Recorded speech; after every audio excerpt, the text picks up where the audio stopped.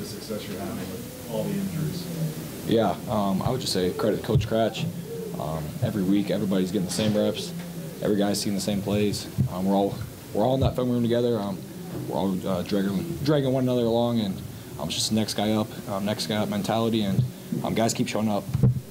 Barnes and Goodwin were out there with you for a long time. I guess. That's right. Do you want to applaud Class A Iowa high school football here? Yeah, no kidding, huh? So yeah, it's cool to. Those guys are all from my area too, the 712 area. So yeah, shout out to 712. But yeah, so it's really cool to be out there with some small town Iowa guys, like you said, and yeah, those guys just keep showing up. Super proud of those guys.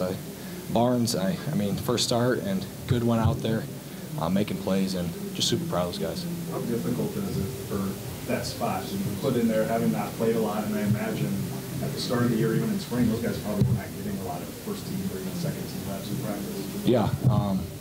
You'd be correct in saying that, and I'd say one thing that those guys have done a really good job of is just taking mental reps, getting every rep at practice, whether they're standing in the back of the line and taking reps. Credit to those guys for doing that. How does the defense get stronger as the game goes along? Man, we always just talk about bend, don't break, and just keep going. The louder it gets, we're gonna play better, and that's what we did tonight.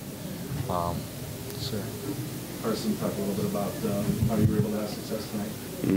Yeah, I mean, the offensive line played phenomenal. Credit to those guys out there. Big boys moving down the field. It's a lot of fun to hit that hole, and total credit to offensive coordinator, Coach Mouse, and the O-line. Coach Campbell talked about how much healthier you are right now than you were at any point last year. What's been the difference for you this season? Yeah, I mean, it's kind of just a thing that you just keep knocking out week by week, and just credit to our training staff for keeping me healthy and all that maintenance stuff, and huge shout out to the training staff. Why has there been a different guy at the running back position having success each week? Yeah, I mean, I think we're just a family. No matter who has the game, we're just like, all right, next guy up, and it's just kind of a family and a brotherhood in there, and that's kind of how we roll.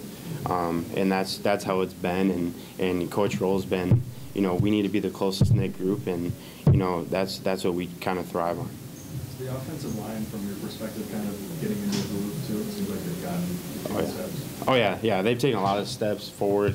Coach Clanton getting in there, turning them into dogs, and it's fun to see 350-pound guys running downhill at other guys, and it's just a lot of fun to play behind that offensive line.